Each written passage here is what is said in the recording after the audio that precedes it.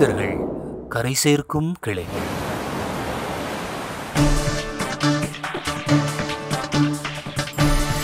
ஜூலை 6 புனித மரிய கொரற்றி. இன்றைய புனிதர் அறிவோம். இன்றும் சிறுவர் சிறுமியர் பாலியல் பலாத்காரம் செய்யப்படுகிற போது மரிய கொரற்றி அவர்களுக்காக கண்ணீர் வடித்து கொண்டிருக்கிறார் என்று சொன்னால் மிகையாகாது. இன்றைய புனிதரிடம் இருந்து கற்போம். 1. குடும்பம்.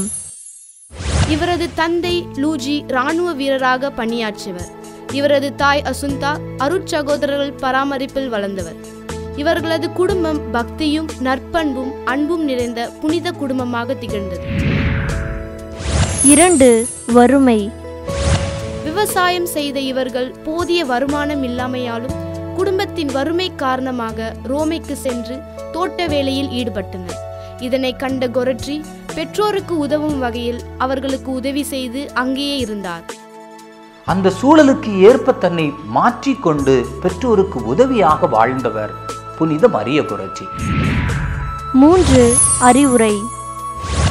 மரண படுக்கையில் இருந்த மரிய கொரற்றியின் தந்தை தனது மகளிடம் மரியன்னை பக்தியில் நிலைத்து நிற்கும்படி அவரிடம் கேட்டுக்கொண்டார்.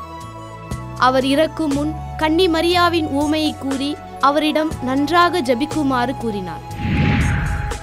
4. புது வாழ்வு. அமல அன்னையைப் போல புனித வாழ்வு தனக்கு கிடைக்கும் வேண்டும் என தினமும் முழந்தால் பணிந்து ஜபமாலை ஜபித்தார். பங்கு தந்தை சொல்லும் ஒவ்வொரு மறை உரைகளையும் திருப்பலிக்கு செல்ல முடியாதவர்களுக்கு விளக்கி கூறினார். இவர் சிறந்த ஞாபக சக்தி கொண்டவராக இருந்தார். இயேசுவின் வல்லமையை பெற ஜபம்தான் சிறந்த சாதனம் என்பதை அறிந்திருந்தார். 5. முதல் நற்கருணை. எனது சதையை உண்டு எனது இரத்தத்தை குடிப்போர் என்னோடு இணைந்திருப்பர், நானும் அவர்களோடு இணைந்திருப்பேன் என்பதை உணர்ந்த கொரற்றி நற்கருணை பெற விரும்பினார். படிப்பின்மையை காரணம் காட்டி பின்வாங்கிய பங்கு தந்தை அவரின் பதிலை கண்டு உடனே சம்மதம் தெரிவித்தார். 6. எச்சரிக்கை. 20 வயது அலெக்சாண்டர் என்பவன் கொரற்றியின் மீது ஆசை கொண்டான். மரிய கொரற்றியை பார்க்கிற போதெல்லாம் தீய எண்ணத்தோடு அவரை நெருங்கினான். இவன் அவளை தனியாக இருக்கும்போது சீண்டினான். அவள் நான் கடவுளுக்கு அர்ப்பணமானவர் என்று கூறினான். மீண்டும் அவன் தொந்தரவு செய்தான்.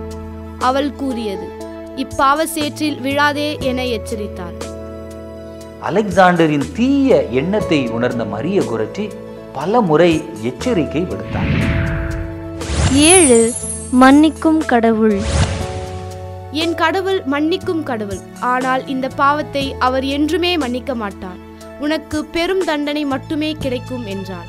ஆனால் அவன் அவளை இச்சையான பார்வையில் மட்டுமே பார்த்தான். 8. இரத்த வெள்ளத்தில். கொரற்றியின் அறிவுரையை கேட்காத அவன் வீட்டில் யாருமில்லாத நேரத்தில் அவளை தரத்தரவென்று மாடிக்கு அடித்து இழுத்து சென்றான். ஆசைக்கு இணங்குமாறு சொன்னான்.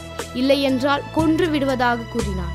அவள் நான் இப்பாவம் செய்வதை விட இறந்தே போவேன் என்றாள். கோபமடைந்த அவன் மறைத்து வைத்த கத்தியை எடுத்து 14 முறை குத்தினான். குருதியில் பூட்ட மலர் போல் இரத்த வெள்ளத்தில் கிடந்தார். இன்றைய புனிதரிடம் இருந்து கடைபிடிப்போம். முன்மாதிரியான குடும்பமாய் நமது இல்லங்கள் திகழ குடும்பத்தில் குடும்ப ஜெபம், விவிலிய வாசிப்பு, ஜெபமாலை ஆகியவற்றை அனுதினமும் பழக்கப்படுத்துவோம். குழந்தைகள் பெற்றோருக்கு உதவியாக வலக்கரமாக செயல்படுவோம். வீட்டை சுத்தம் செய்தல், பாத்திரம் துலக்குதல், கடைக்கு செல்லுதல் என பெற்றோரின் பணியை பகிர்ந்து கொள்வோம். திருப்பலியில் கேட்கும் மறை உரையை மறந்துவிடாது மனதில் இருத்தி வாழ்வாக்கிட குடும்பங்களில் உரையாடுவோம். திருப்பலியில் கலந்து கொள்ள முடியாதவர்களோடு பகிர்ந்து கொள்வோம்.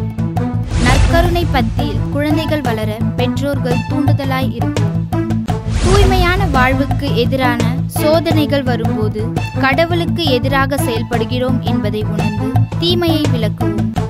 தூய்மையை பாதுகாக்க இரத்தம் சிந்திய இப்புனிதை போன்று போராடுவோம், பாடுபடுவோம்.